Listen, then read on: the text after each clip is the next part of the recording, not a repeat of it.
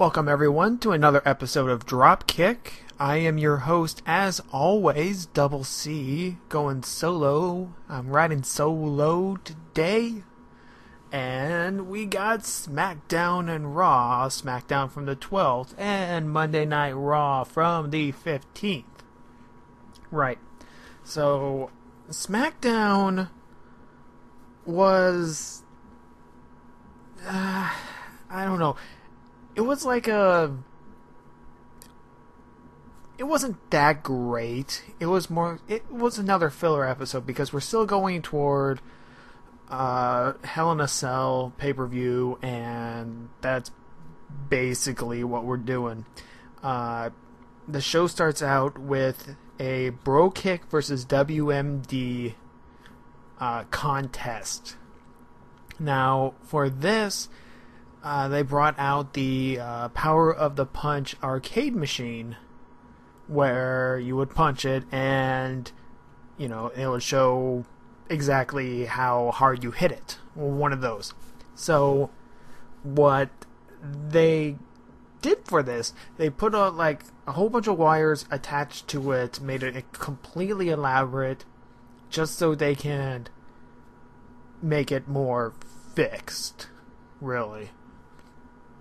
Yeah. So, Sheamus goes first, hits something in the thousands. Big Show hits the WMD. Oh wait, is now called the KO Punch. I think it was Josh Matthews, or I don't know who, decided to point that out. It's now the KO Punch. It's not WMD anymore, because, face the image thing. It's always about the image. Anyways, so Big Show wins.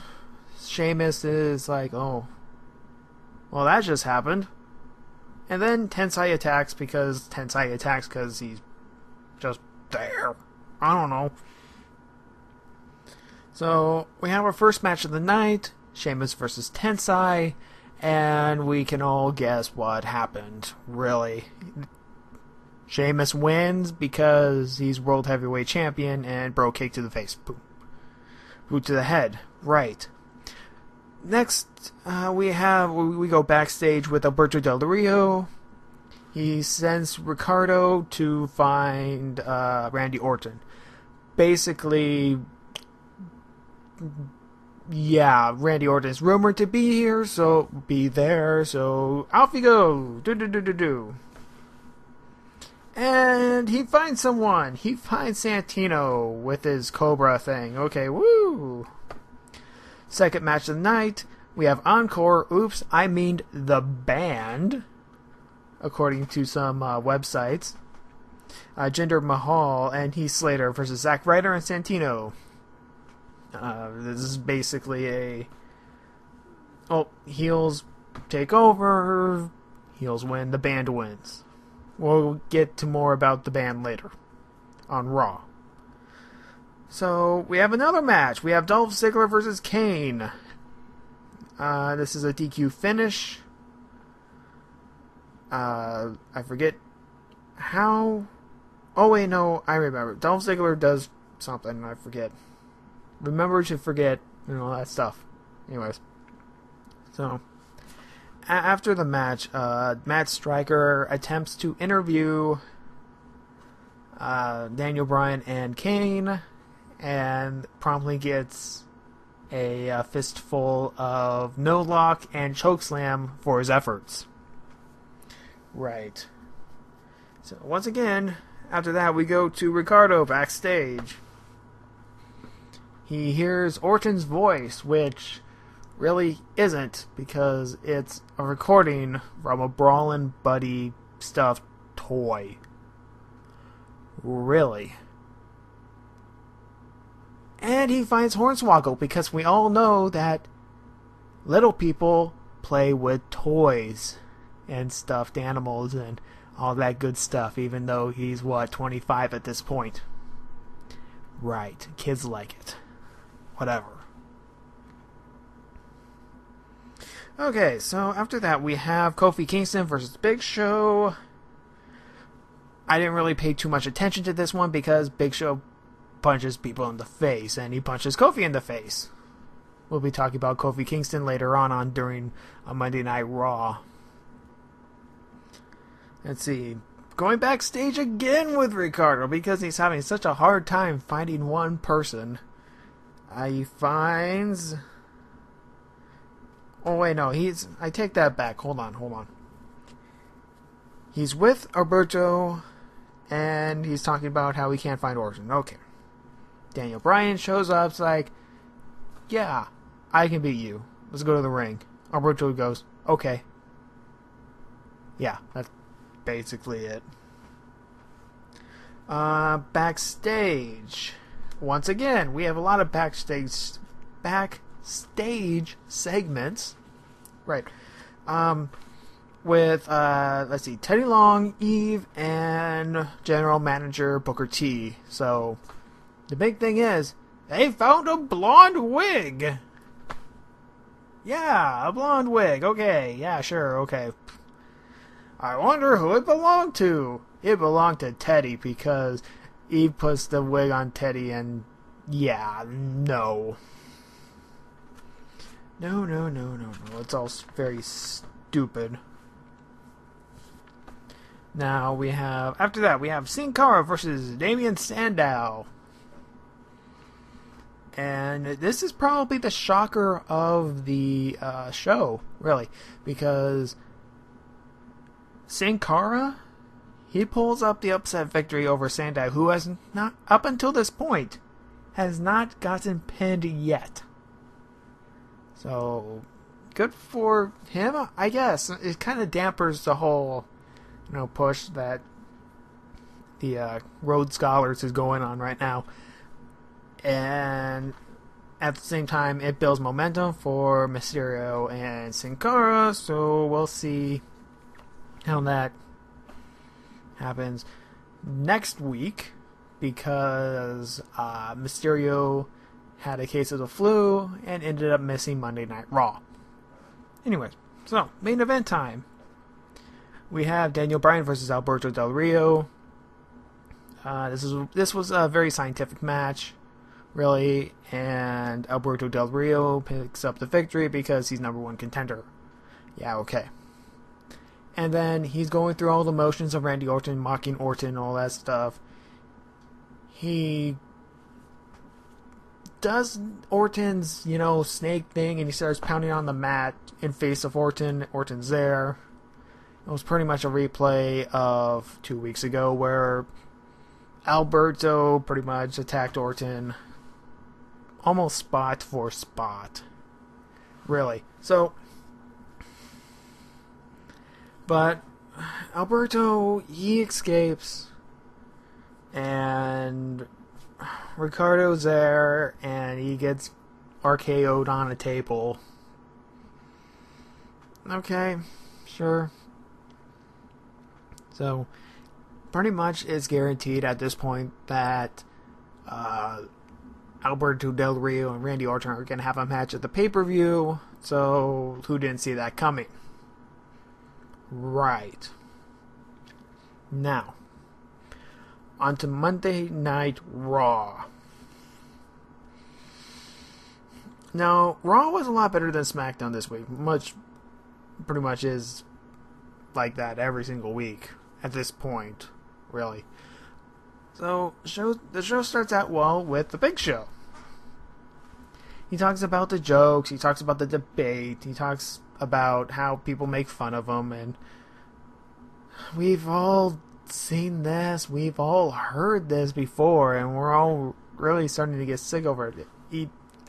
He goes over the arcade incident that on SmackDown that we covered earlier. Right. So, he wants Daniel Bryan because he wants to beat him up. AJ is backstage with Daniel Bryan and everyone else. Bryan says no, everyone goes yes, yes, yes, and AJ goes yes, yes, yes, get out there. I go, okay, whatever. So, starting match, Big Show versus Daniel Bryan. This match was okay. Big Show dominates. Daniel Bryan Makes a comeback. Almost believable that he could actually pull off this win. And then chokeslam. Okay. Kane comes out after the match. And he defends Daniel Bryan and then laughs at him. Okay. Now, after a commercial break, we have, let's see, Paul Heyman and CM Punk in the ring. Well, Paul Heyman introduces CM Punk and they seem to have some sort of portrait. This is probably the big decision that they gotta be doing. So, anyways. So, Punk recaps about everything and he's gonna reveal, and then he does the heel thing and backs out. Then Vince comes out. Vince said that he blew it, that CM Punk blew it, and he's going to make the decision, not now, but at a special contract signing later on in the night. Okay. Okay, sure. Hype it up a little bit more. So, after that, let's see. Match number 2. Alberto Del Rio versus Brodus Clay. This is a very interesting matchup, mainly because that Brodus Clay used to be Alberto's assistant way back when. Was it last year or something like that? But Alberto thinks nothing of it because, hey, that was more than 3 months ago. He makes Brodus Clay tap out. Once again, he's jobbing. Should he be jobbing? I don't know. His gimmick is gone. Let's see. Probably extremely stale at this point, really. He's just... I don't know. I just don't want to see Brodus Clay anymore. It's weird. Maybe it's the canned introduction or something like that. Maybe it's the Funkadactyls, even though that they're pretty good looking, but I don't know. He's just not doing anything. So we go backstage with CM Punk. Let's see. Paul Heyman pretty much goes, I warned you, this is going to happen. You can't fight Vince because it's going to be a war, and you don't win a war against Vince McMahon. Punk pretty much wants to fight Vince one more time because he wants to. Okay. Heyman is like, oh, you really don't want to do this. You're out of your mind. Punk goes, yeah, I want to do this. I'm going to fight him. He can't make his decision if he's knocked out. That's pretty much his reasoning for this entire thing. So, next we have Zack Ryder and Santino versus the Primetime Players. And, okay, most of this match, once again, happens off camera. Now, yes, it's like, no, you don't get wrestling in your wrestling program. However, I'll let this one slide. Reason being is that at the very end, they did the trope of multiple finishers, one right after another. And one reaction that I got was from Titus O'Neil's Sky High maneuver. It's gotta be one of the most hard-hitting ones that I've ever seen him do.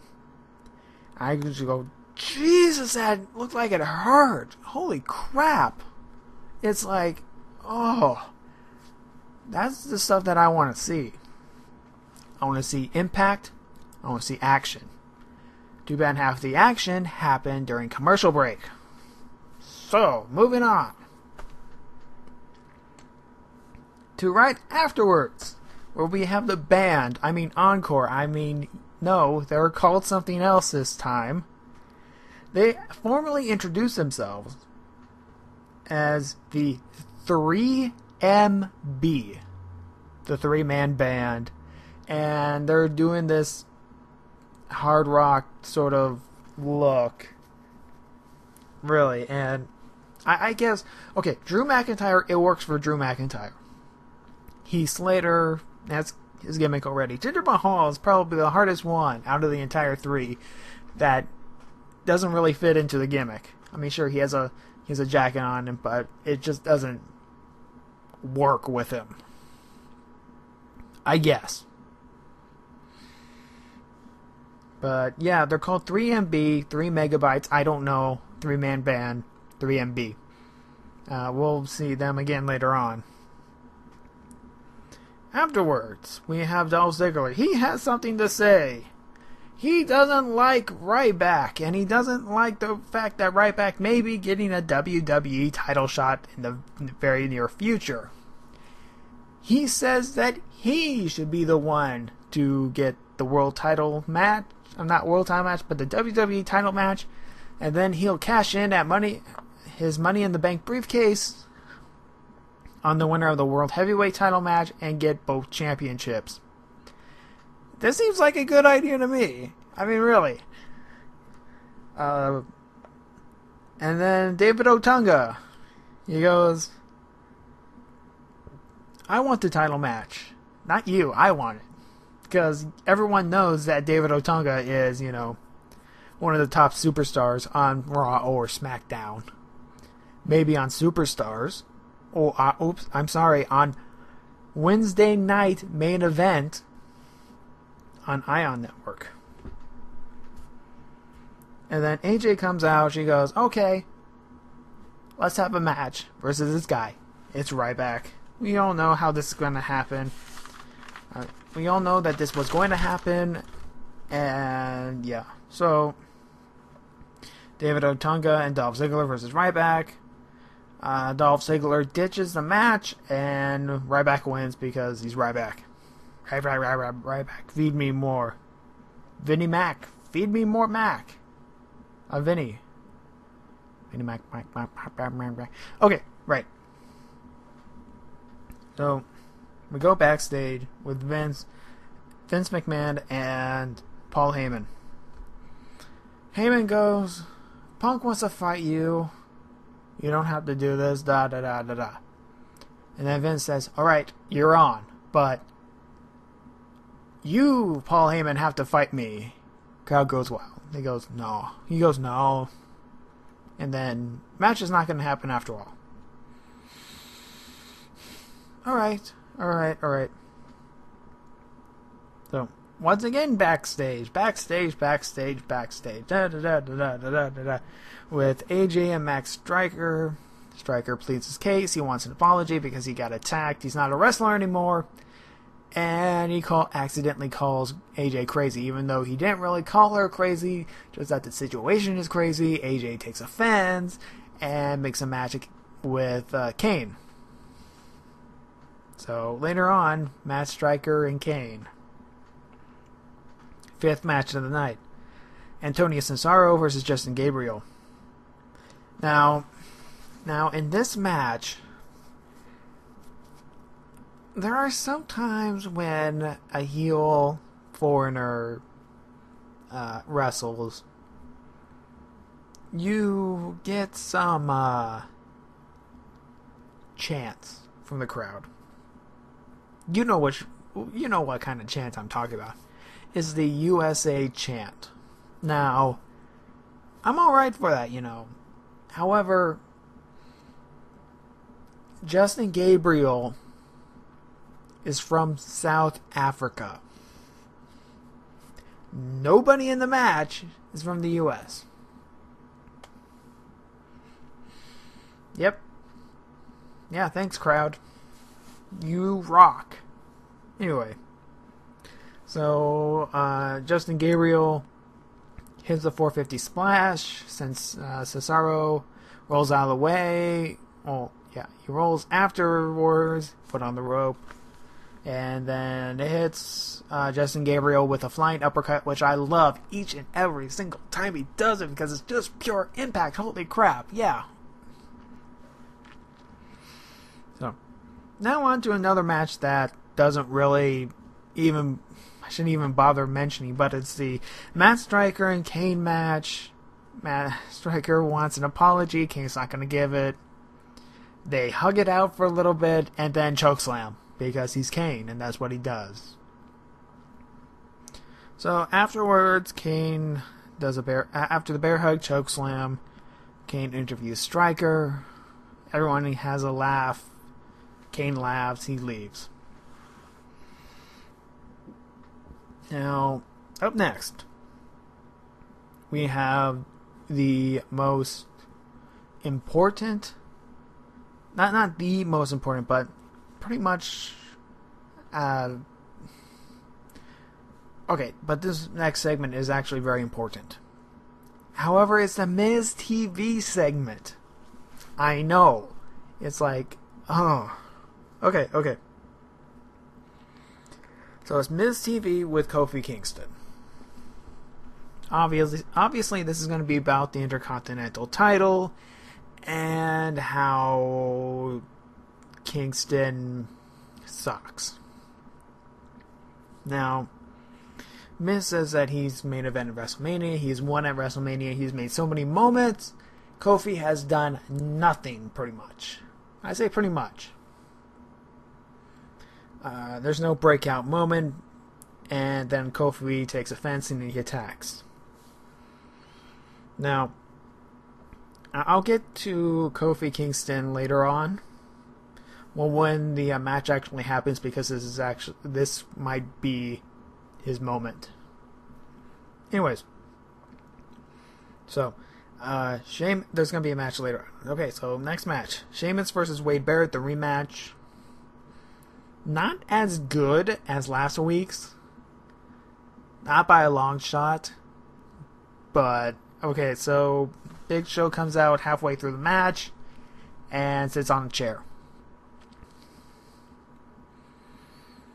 Yep, he sits on a chair. Watches the match. He interferes later on. DQ. Yeah. But Sheamus comes out on top because, yeah, okay. We go backstage again with Vince and Cena. Cena says that he belongs in the ring. That Vince should choose him. Okay. Match number 8. Eve versus Layla for the Divas Championship. Oh boy. Now,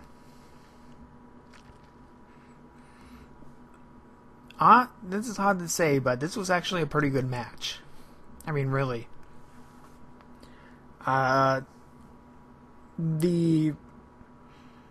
Eve put a triangle choke maneuver on for a good portion of the match, which I really like because Eve rolled with it and looked like it, really contorted and all that good stuff. And I really like that kind of submission style wrestling that Eve is actually portraying, and that I think that's a really good thing.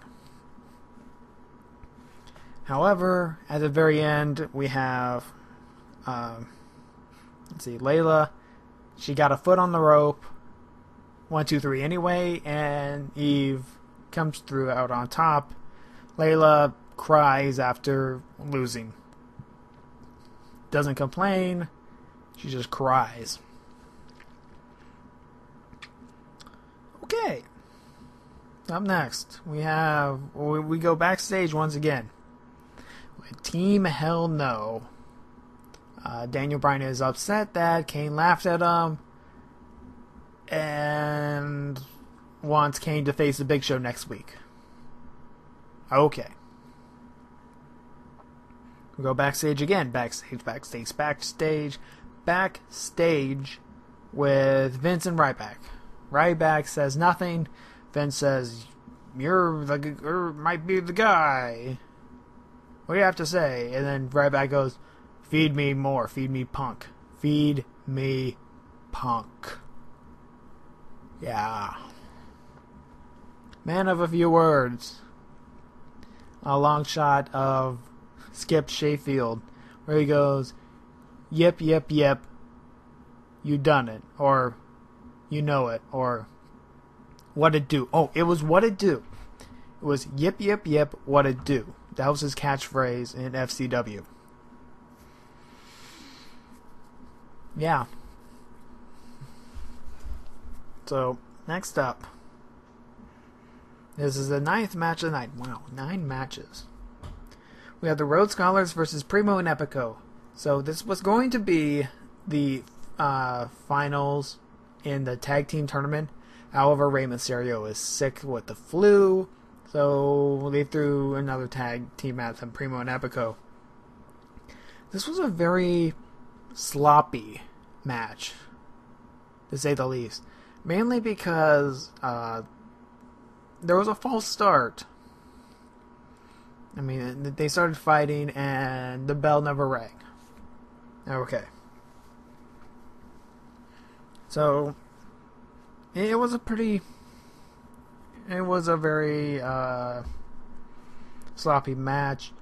The only thing that really was interesting about it, I forget if it was Primo or Epico, but one of them did a triple back suplex. I have never seen that before.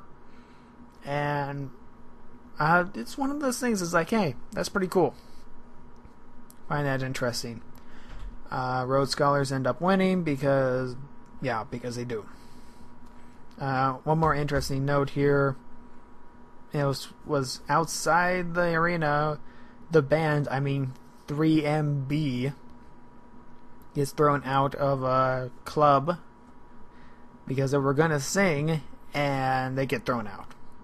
The bouncer, I put bouncer in quotation marks, was holding up a set of handcuffs. I don't know what he was doing with the handcuffs, but the band gets thrown out. 3MB, whatever. 3 megs. Right. So, it's main event time. The Miz versus Kofi Kingston. Now, this one isn't for the title. That one is going to be held on Wednesday at the main event show on Ion Network. So, now this was okay. This was an okay match. I'm not sure if main event was, the right thing, but hey. And one thing I have to say about the match itself. That kick, the Trouble in Paradise maneuver that Kofi Kingston does, it was spot on and made me look away when it connected. It's one of those reactions like, oh, that's gotta hurt. It was so bam, I guess you could say. And in fact, it made The Miz, he was buzzing wide open. The doctors were checking up on him, and there was blood. Kofi Kingston drew blood, which was actually kind of cool.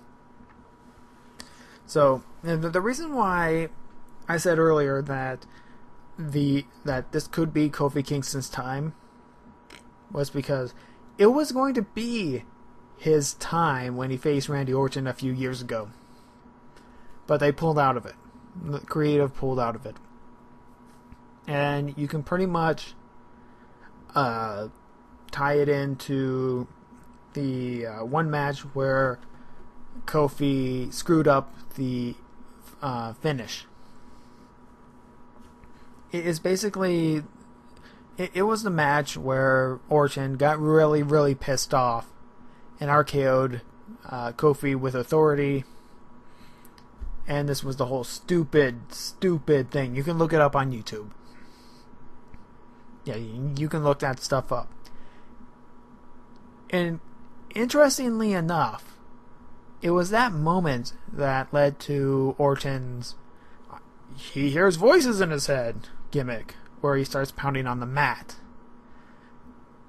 So, the last time that Kofi was given a push like this led to another character development for someone else. Quite accidental. So hopefully this time Kofi can actually go for the main event and not just be happy to be on TV.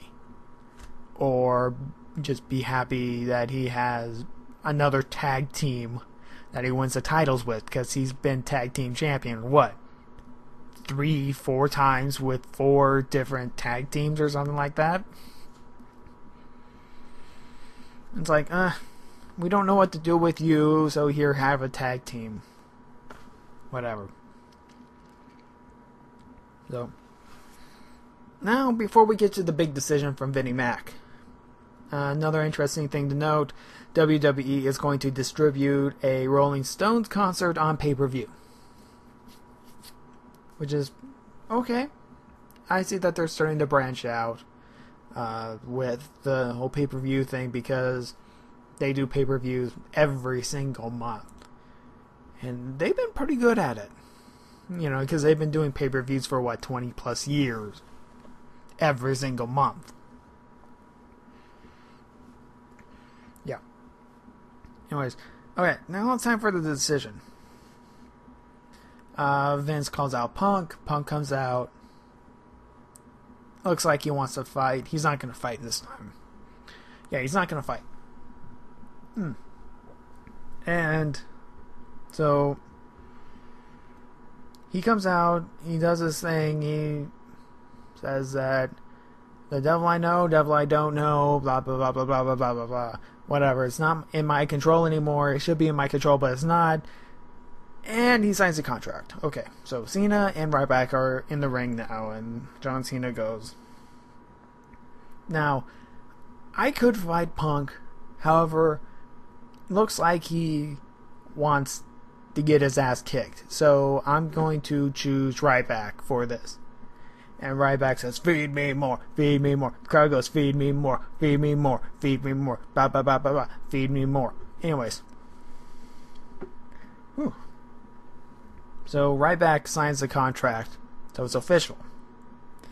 It's going to be Ryback versus CM Punk inside the Hell in a Cell for the WWE Championship. Punk is a little bit worried at this. He tries to take a shot, and oh no, he didn't take a shot. Ryback, I forget what happened. Anyways, Ryback hits Punk with his shell-shocked finisher. Punk is out. Everyone's going crazy. Looks like CM Punk is in big trouble for his title.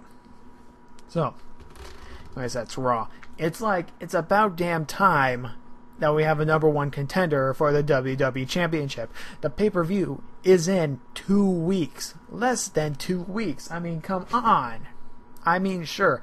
I know that you're supposed to wait until later on to see if Cena can actually go. Looks like he's not.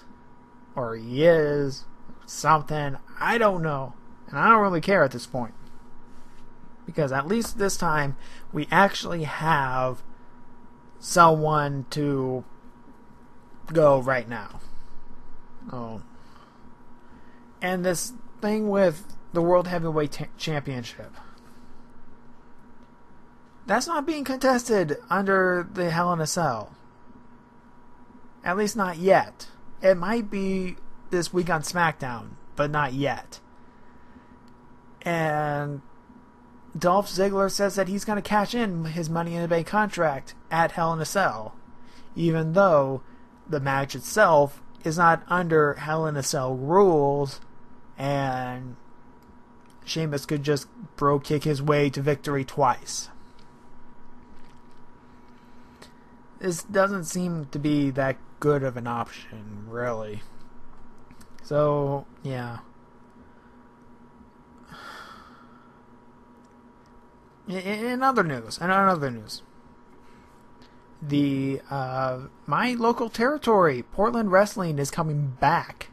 They're doing TV tapings this weekend, and I'm very excited. However, I can't go because it's sold out. And it looks like they are going to be doing TV tapings because it's being held at the TV station, local TV station. and it's very nice to see the Portland Wrestling coming back home on the same channel that they once did back in the 70s and 80s.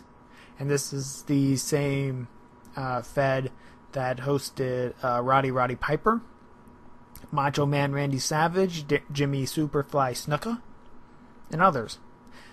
Playboy Buddy Rogers. I'm sorry, Buddy Rogers. Yeah. And it came back again in 2003. Almost had someone come from there to WWE by the name of Scotty Mac. He was almost a WWE superstar. But anyways, I'm glad that it's back. I'm gonna try to get into the tapings next month to see how my work schedule is. But hopefully I can get there and maybe do a supplemental Dropkick on the about the show. And we'll see how that is, but that's next month.